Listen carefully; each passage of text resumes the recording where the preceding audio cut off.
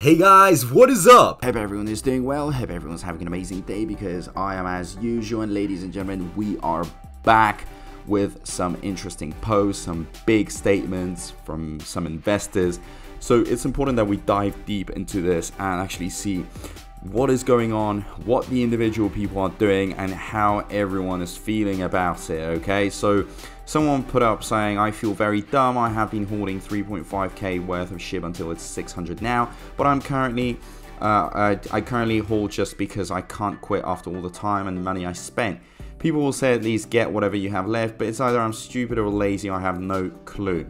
So a very honest, interesting, sincere statement, and I think we should look at what other people have to say about it, and then perhaps, I will analyze it as well. You're not alone. Hold. Your future self says thank you. People who are down need to look at all crypto. Almost every crypto is down over 75% past year. I was up 1,000%, now back to even. I'm still buying, getting more bone. I had 500 bone, now over 5k bone. Once Shibarium does go and economy get better, I'm sure it'll be 1,000% plus again. Don't sell at a loss unless you need the dollars now. Also check Bitcoin at how it was up, and when it came out until one day it's 1,000% itself. That's all cool story, but what you forget to mention is that no bloody one will guarantee that any shitcoin or any token will ever reach its all-time high or get the same attention after bear. Even big boy cryptos die off in bear. What's another $600 loss? If you're already down 2,900, might as well continue to hold and hope for the best.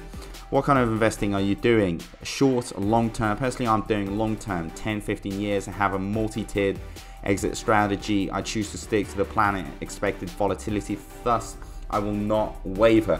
I purchased the majority of bulk of my bag back in mid 2021. Have continued to accumulate periodically. Whatever your investing style, encourage you to develop a plan with entry and exit points and choose periodic evaluations in order to assess any changes to variables that may cause to augment that plan. Do your best to take the emotion out of it and test the plan against worst and best case scenarios. But only invest what you can afford to lose, what does not impact normal operational expenditures. So as you guys can see, very interesting. Obviously this is a very honest post, I'm not gonna lie, and I do appreciate the honesty.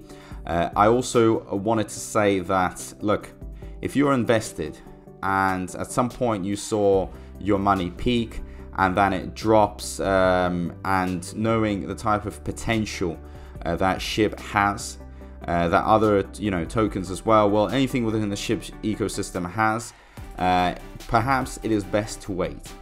At the end of the day, it's your decision, but think about it. The big developments are about to come out. We've got Shibarium on its way. We've got, exchanges like the massive exchanges also listing Bone. And I know this person is holding SHIB, but if Bone gets listed, Leash, the whole SHIB ecosystem will go up, okay? That's more exposure, more investors. Also, the developers are trying to diversify their strategies. They're trying to go into fast food, trying to go into clothing, into anything they can really find, because something will eventually pop.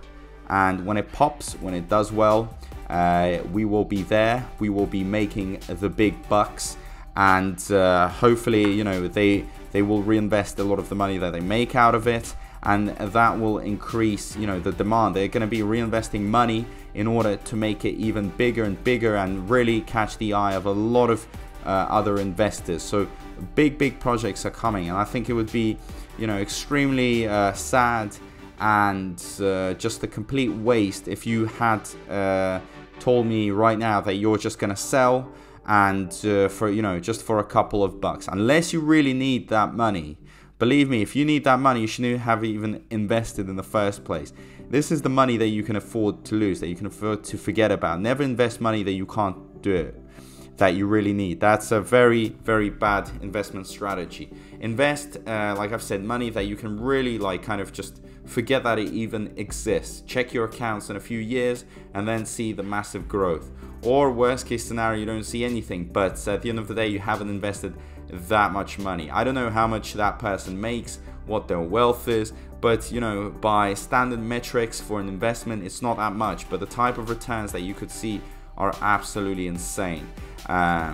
You know, if you had invested $3,000 last year at the peak when SHIB, you know, peaked, that would have been converted into hundreds of thousands of dollars, if not millions of dollars. So a lot of money would have been made. And this is why you know, a lot of people are so excited about cryptos, because genuinely miracles can happen. The growth that can happen is absolutely crazy, extraordinary.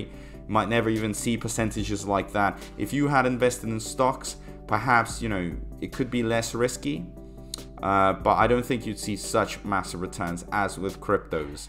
Cryptos are also very unpredictable. That's why people don't really put in that much money. But having said that all, there do exist whales, and some whales have millions of dollars invested into it. And if whales are putting in so much money, these are experts. These are, you know, the top boys, the top dogs in the market. They know what they're doing. So you want to be up there with them. You want to be following their steps, their movements, because they don't just invest millions of dollars for nothing. There's always a reason behind it. So if you are, you know, invested in SHIB ecosystem, hopefully it's a long-term plan. Hopefully you've got a figure in your mind. Relax, forget about your money if you don't really need it that much, but if you do, then withdraw it. But really decide. Don't let panic, don't let any emotions or the fact that you've been waiting really get into your head and make you take decisions that you don't want to take. So as of now, I just want to say that, guys, you should be joining this community. So make sure you're subscribed, make sure you hit that notifications bell. Be part of the community. It's a growing community. It needs you, you need us. And also comment down below in the comment section. What are you thinking? I mean, is this person right to hold, or should the person just sell it at $600 and just leave it? So what do you think this person, this investor, should do? Leave it down below in the comment section. Let's open up an engagement. And guys, I just want to say a big thank you to everyone. I appreciate all the support, and I'll see you in my next video. Peace out.